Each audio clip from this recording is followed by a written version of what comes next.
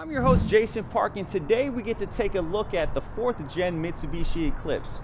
What was once known as an iconic sports car, now a forgotten JDM.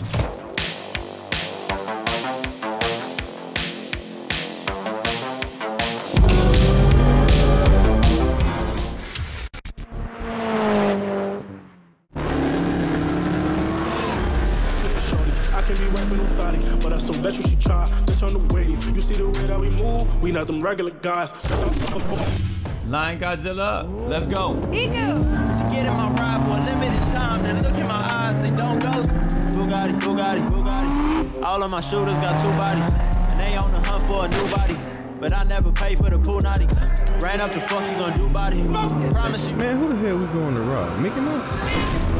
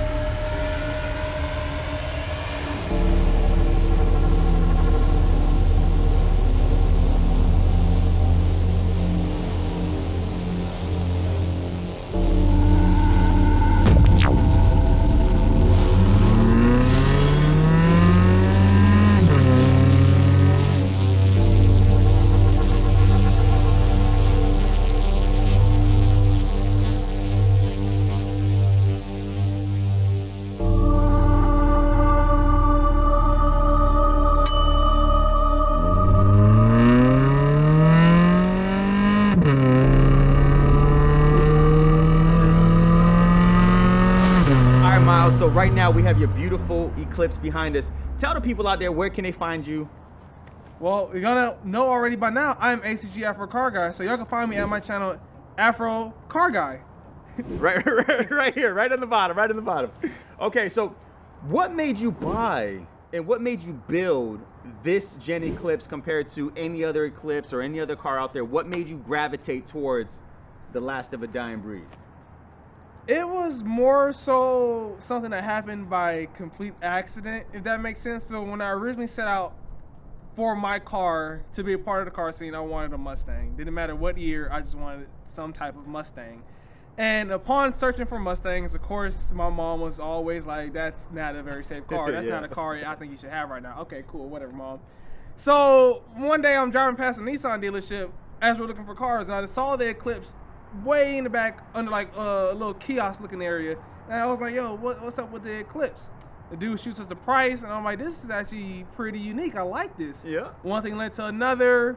I got deep into the car scene and quickly realized that no one even cared about this generation Eclipse. And as I continued to dig deeper, I found out, oh, but there is a small cult of people who do things to these cars. Yep. So all hope is now lost, as y'all can probably see. Well, yeah, so the crazy thing is, like, take away Fast and the Furious with the iconic green Eclipse, right? The Paul Walker Eclipse. You take that out of the equation, and you just look at the models, right? 1st gen, 2nd gen, 3rd gen, 4th gen. This is probably one of the best looking Eclipses out of all the generations. Yeah, I can hands down definitely say that. It's just sad that Mitsubishi couldn't follow through on the performance to have matched those looks that they gave us. You know, these models didn't come all-wheel drive. They didn't come boosted. They did come with a decent amount of power if you opted for the V6 platform, but for the most part, on paper, it just wasn't an enticing car. But it's aged well, though. Yeah. It's aged, like, this is a 2011. Like, if you guys have never seen, which I know a lot of you have, but if you haven't seen the last gen Eclipse in person, and you look at it from a picture online or a video online, it's actually a lot smaller in person. It's more like size to an exotic car, and then the lines have actually aged really well, right? Because there's nothing sharp about it. It's round, almost like that 90s style architecture. So, what have you done to the car, like aftermarket wise? What have you done? So, as y'all can probably tell, the biggest giveaway is the car is rocking a 350Z Rocket Bunny kit that's been retrofitted. Literally, this kit came and it was meant for 350Z, but after I purchased it, I dropped it off to a shop and they was able to refabricate it to fit the body lines of the Eclipse. And it's also rocking a 350Z chassis mount wings. And again, when it came in, that could have fit a 350Z, but we retrofitted it to fit the chassis of the 4th gen Eclipse.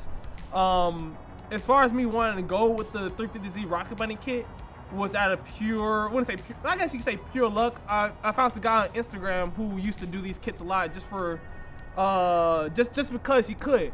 And after seeing him create it, I'm like, yo, he has something there. He has something there. I like the way that looks. And I always loved the gill section of the 350Z kit, but I never had a 350Z. Yep. So seeing him put this kit on the Eclipse, I'm like, oh crap, I can do this. Yep, it works. So the kit took about 2 to 3 months to refabricate, because obviously this kit is not meant for this car, but we had to put it on in such a way to where it looks like it is for this car and still fit properly in functionality wise. Like, if you probably can tell, the front fenders are cut literally in a tolerance that's so close to the door that the stock kit itself wouldn't have fit. The rear fenders, if you chop them in half going on back, that's 100% custom made. Everything else going forward can probably still fit a 350Z, but everything going back is literally made to fit the curvature of the 4th generation body.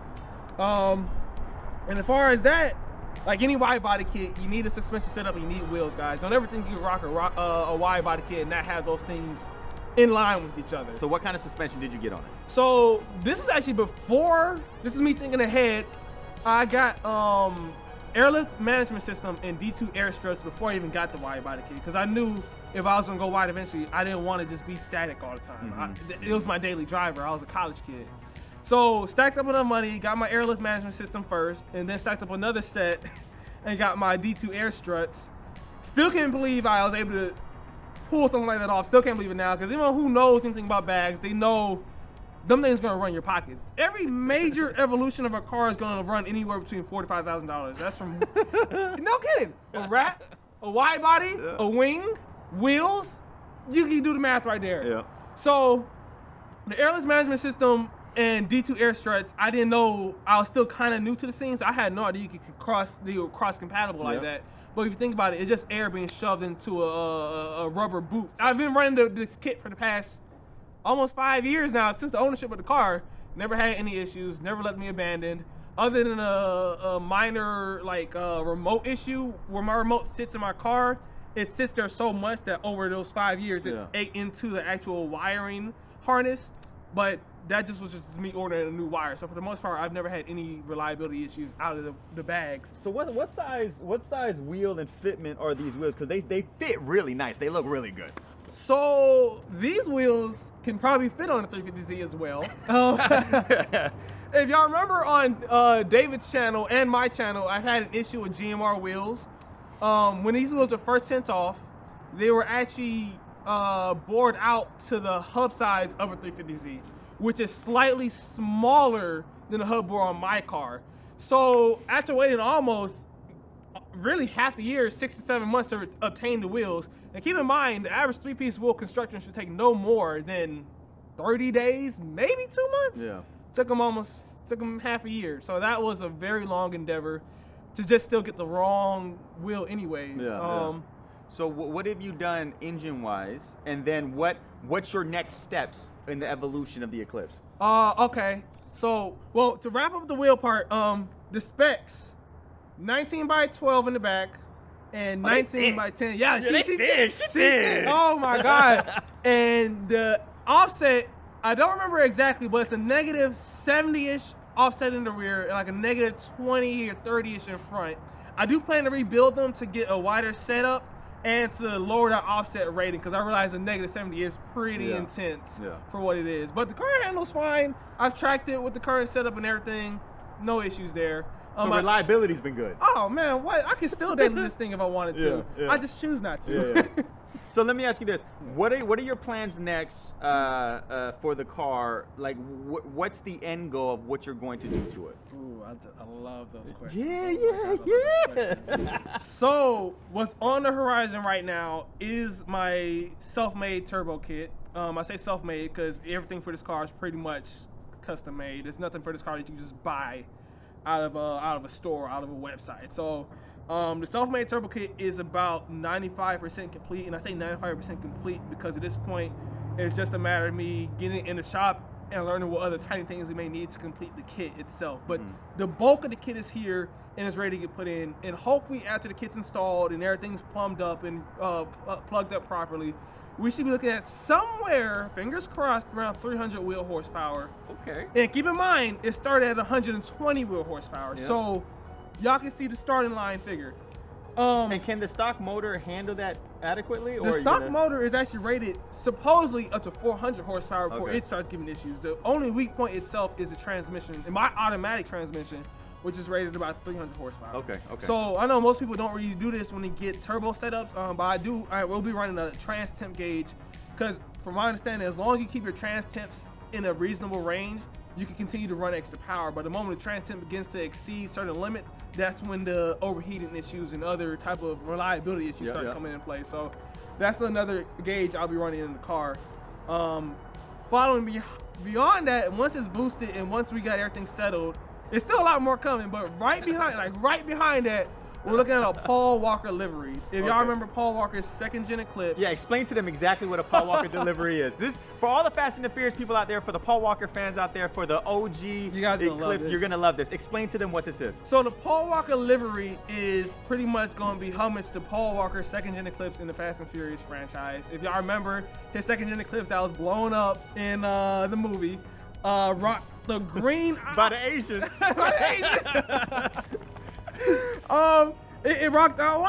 I don't know exactly, because I never seen one in person, but we all know what the car looks like. Some of y'all probably seen it in person, but I'm gonna just go out on a limb and say it's like a dark lime green base color with and I don't even think anyone really knows what it is, but it's almost like it's like a blue missile, but it's a blue running striker along the side and a lot of the company names along the bottom. I'm gonna send Jason a picture so he can drop it for y'all to get the idea, but that's the image I'm going for. It's clean, yeah, I like it. God. I think it's a great modern iteration, a modern take on an old classic. You know, Throttle did it, but not knocking anything they did. It was on the 2nd Gen Eclipse, and for the most part, it looked exactly like the previous iteration of Paul Walker Eclipse. This take on it, I think it's gonna be a total modern iteration. We have 3-piece wheels, it's wide-bodied, it's gonna have a turbo, and for those who may be knocking, oh, well, it's still automatic, or oh, it's still front-wheel drive. Shut, we're not done there. I didn't say we're gonna stop it. We are looking at 400 wheel horsepower, all-wheel drive, 400 all-wheel horsepower. The end goal, people, is to get this all-wheel drive. That's the end goal, right? To literally make it the 4th Gen GSX Eclipse. What Mitsubishi should have delivered from factory. Yeah, you know what? If they would have delivered, because Mitsubishi knew this was their last gen. Yes. I don't understand why they didn't deliver a GST, a GSX version of like, all right, this is the limited one. We're gonna do a production of like, 2,000 or whatever. And it because wasn't there one years ago of this gen Eclipse that was all-wheel drive, like years ago? Yes. I think it was like red and black maybe, or yellow. Years ago, there was one. We're talking about the 2nd Gen GSX. No, I'm talking about this. This one? Oh, this gen never came as all-wheel. No, not from the factory, but there was a group of people, if I can remember, a group of people came out with a all-wheel drive version. And I think they matted, if I'm not mistaken, I probably am, but they matted a GSX all-wheel drive system to this gen. Really? Or they Frankenstein something. This was like, I read about it years ago. It must have been like some type of if it was years ago, it probably wasn't during the time of the influencers and stuff like that. No, it was before then, before TikTok. So this is like people just had money, in the garage, were doing something. So I don't know that, but there are 2 people that I do know, one personally, who have recreated the all-wheel drive conversion for this generation Eclipse. One dude's in Russia or Germany. I think it's Germany actually. It's always in Russia or Germany, right? No way of contacting that guy, but he has done it. But he's actually fell off the map. But there's another guy who's local. I say local, considering every well-built Eclipse is at least a state from each other. He's in Florida. He has Florida always has the Skylines, the Super. They have everything. Oh my gosh! I'm like, dude, why can't you be in Atlanta, man? Yeah. So he has a 4th generation Eclipse, but his is the V6 model, and it's all-wheel drive, but he takes his a step further, and I had to do a review on him. His is 675 all-wheel horsepower, twin charge, nitrous. It's a beast. It's a total beast. But he was able to convert the platform, and has actually sent me the build sheet. I think he thinks I wasn't gonna be able to do it, but little does he know, oh yeah, I am. Yeah. That's why I'm setting out to finish the turbo setup and Wait, stuff. okay, wait, hold on. Yeah. Okay, what goes into, like, briefly into converting it, like, to the all-wheel drive? Like, what platform are you getting it from? Like, what's going into that? So a lot of y'all could probably guess or probably not guess. A lot of it is Evo related, but that doesn't mean it has to be Evo related. From his build sheet, a lot of it looked like it was directly pulled from Evo parts and things like that. A lot of custom made stuff here and there, but for the most part, I think if I can purchase a wrecked Evo, and then I backtrack, I don't think it has to be a wrecked Evo. I think as long as I can find an all-wheel drive car that is decently modifiable in the aftermarket sense, I think I can use that as a donor car and start sharing parts to this car to get the ball rolling. Even then, it doesn't matter because the dude is local in Florida, so I'm pretty sure he wouldn't mind if he sees us getting the ball rolling to start shooting us ideas and different links to get the conversion completed. Because even though he's pushing 600 horsepower, I think 400 will be more than suffice to the wheel from this car. Because it's still a light chassis, right?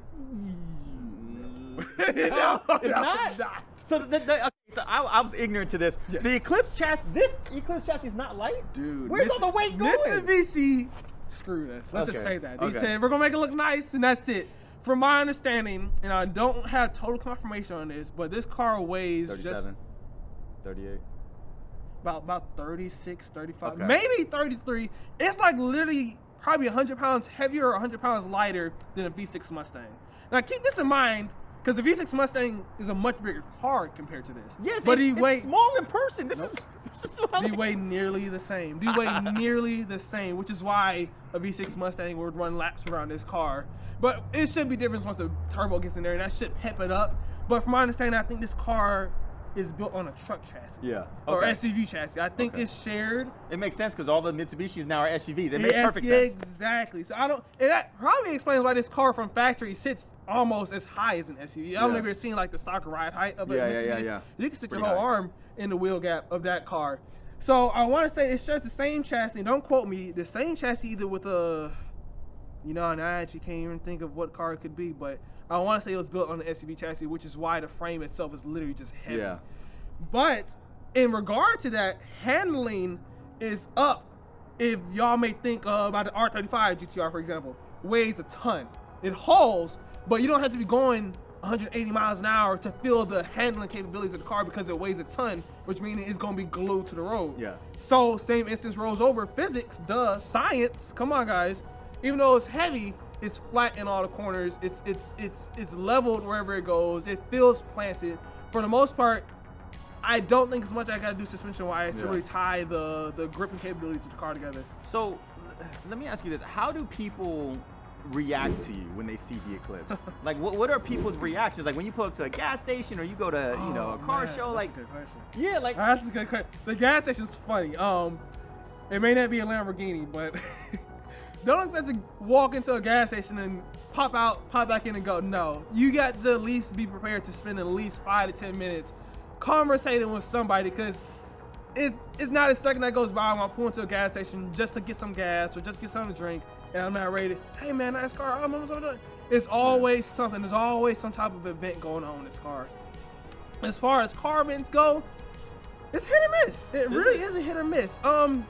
Let me tell you guys, in person, a wide body 4th gen Eclipse it fits and looks so good.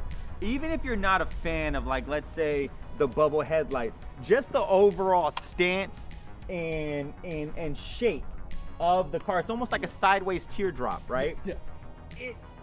It looks good. Like I don't know why there's not a bigger following with this gen Eclipse. And even in today's market, because it's so undervalued, right? To me, it's the same thing as the Hyundai Genesis when I bought it, right? It's so undervalued that you can get these super affordable and get decent, adequate performance for the price. You can't. That is a very true statement. These cars, other than, I wouldn't buy one from a dealership for the most part. I mean, you could, but it's a lot of wiggle room with that price. As far as marketplace goes, like you said, I think this is a steal of a car because the amount of the revamping, as far as like me being the YouTuber and all the other people who are working on these cars, the amount of stuff you can do to these things with the amount of money put into it is like a no-brainer. So aftermarket support is strong on this, still. With the cult following, yes. Okay. Because it's not, don't expect 350Z or BRZ type of a following with this car. But once you do get locked in, you're locked in. There's one dude, I mention him all the time on my videos, Alex, I can't pronounce his last name, but Alex, he knows who he is, manufactures all the turbo kits for this car. Okay. One dude, but you can never complain about, oh, there's no turbo kit for yeah, there is. You just gotta do your research. Oh, there's nothing I can do to modify this car as far as aesthetics. Yeah, there is. You just gotta do your research. Yeah. I think the issue with this car, as far as the scene goes, and it's nothing against anybody, I totally get it, because had I known what I know now, I probably would have got a 350Z or a G35 for my first car.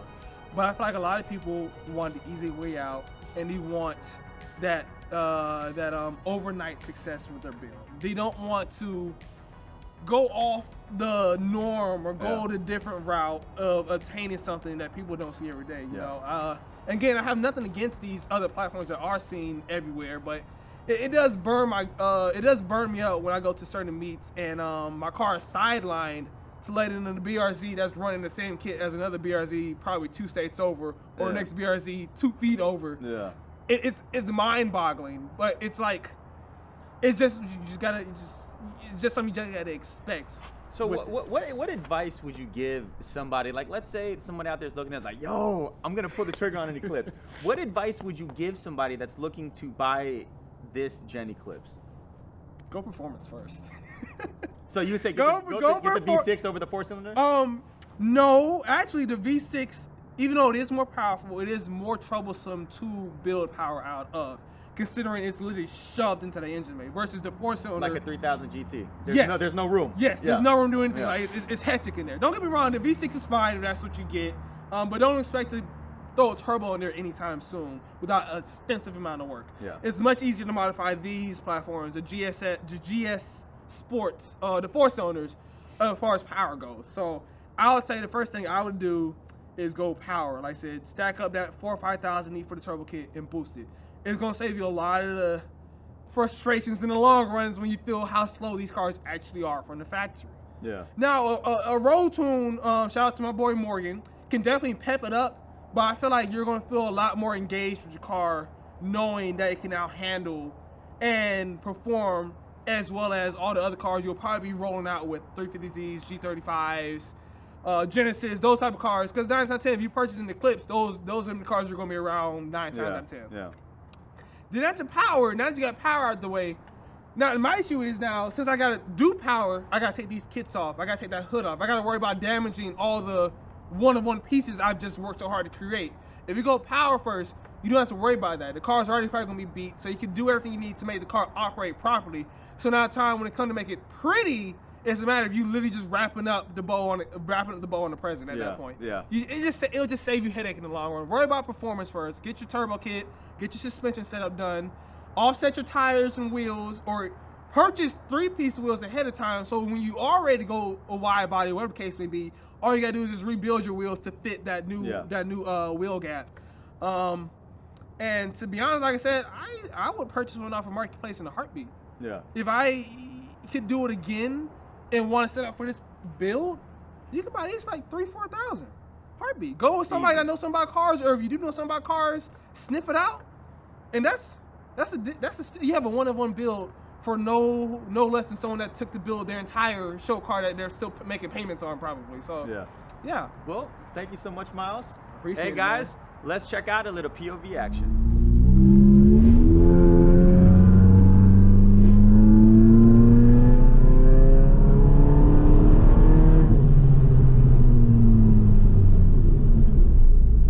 All right guys, so right now we are in Mylz' last gen Eclipse, and I am about to take this bad boy for a spin. I can tell you right away, the cockpit is very simple. I like simple. I like simple a lot. So you have your gauge cluster, you have your, is this an upgraded stereo? That is a double din, or however you pronounce it. What is it, a Jensen? Yeah, but that's not stock, no. It's not okay, stock. So you have your upgraded stereo, you have your clock up top, you have your AC down here, and that's pretty much it. Visibility in here is really good. Now I will say visibility gets a little shallow right here in the rear, kind of like quarter panels. But outside of that, seating position's good. I like the steering wheel. Steering wheel's nice. I can definitely, with this setup, I can definitely feel the road. But I will say, like, even just the feel of it, this is a very big improvement over the previous gen Eclipse. Now, I've owned the Too Fast, Too Furious model Eclipse, and the one thing that I hated about that particular car was the turning radius. The turning radius I thought was horrible. But in this, it feels like a 90s sports car, right? And when I say 90s sports car, I'm talking about like your Mazda MX-6s, your 240s. Like it has that feeling. It's just the interior is a little more driver focused, and it's a little more, it's wider. There's a lot more space. Now, the good thing about this interior is your leg room, there's a lot of it, right? Because, and I'm assuming because it's not rear wheel drive, you don't have this large big pillar here that your knee is constantly hitting on. Nah, you can take this on a cruise for hours and probably feel really comfortable. I've driven this car several hours. I'm gonna say several. Actually, no, about 2-3 hours. Yeah. It can still, like I say, it could still definitely be a daily driver. Yeah. Push came to shove. It's not an issue at all. No, absolutely not. And even like when you think of like the size of the vehicle, you have your moonroof here. I like this, like the simplicity of this. Even though when you think of like Teslas and everything is going towards being very simple, Minimalist, yeah. this has aged really well. Never thought about that aspect. Yeah, it's almost like it's becoming cool again in a very slow manner. Yeah, whereas like when you think of the 80s, there was a bunch of knobs, right? And they were kind of like doing stuff. Then in the 90s, it was like, okay, it was kind of simple. Then in the 2000s, it's like, all right, let's add a bunch of stuff. Yeah. And then now we're going back to everything being very simple. Now the thing about simplicity is, simplicity ages well because you don't have anything to outdate it. Yes. But outside of the ride, I mean, I would say like if you're young and you're looking for a sports car that's not too crazy, like if you're a parent and you're looking for something that's not overwhelming, but it's easy to get into, easy to modify, still looks good. I'm sorry about that. I did not see that. My tuna eyes were off. This is probably a really good platform for someone to get into. Hands down, hands down. Like we were saying before, like you can get these well under $5,000 and still have plenty of life left in them. And if you want to be super positive about it all, you can still get one for about $8,000 to $10,000 at a dealership. And that's probably super clean too, right? That's super clean, super clean. Now, I still think, like I said, since I've owned the car, I think that's well over what the price should be for a vehicle like that. But then I think again, that's about the price I paid. I had this car for almost 6 years. Never. You know, this has more room than my Hyundai Genesis Coupe. This is very spacious in the front. Yes, it is. It is. Wide turn. Here we go. Yeah, my entire ownership of the 5-6 years of having it, I've never had any major issues with the car. Yeah. Liability wise. It makes sense.